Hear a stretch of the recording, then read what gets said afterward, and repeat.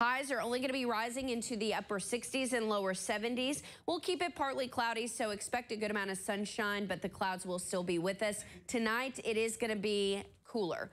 We're looking at lower 50s, still very dry and partly cloudy. But what you'll notice tomorrow morning as you're waking up, we may encounter a few more clouds out there, and that could bring a pop-up shower. It does look to be very limited, which we're going to walk you through on Futurecast.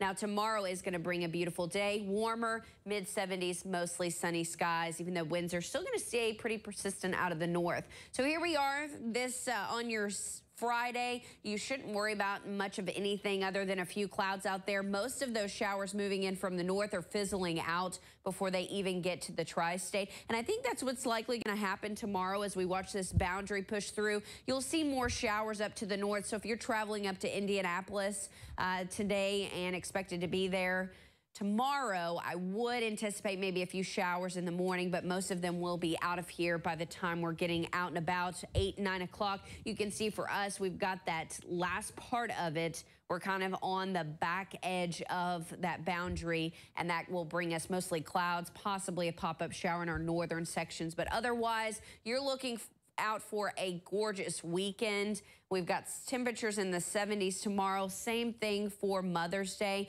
So if you are celebrating on Sunday, have big plans to be outside, it is going to be a nice day for all the moms out there. Temperatures are going to be right around those low to mid 70s. You can see this nice, I'm sure a lot of moms are going to be getting cards like this, maybe not with a forecast on it, but it is going to be a beautiful day out there, and we'll continue to see those nice conditions into the first part of your Monday. But then Monday afternoon and into the evening, we're watching another system roll through. So Monday afternoon and into Tuesday, right now that is looking like the best opportunity of rainfall. Nothing severe at this point, but we'll continue to keep you updated. I just would anticipate Monday afternoon and into Tuesday to expect some damp weather. Some of those chances could linger into your Wednesday, and then another round moving in Thursday. But temperatures doing okay. We are staying right around where we normally would be for this time of year.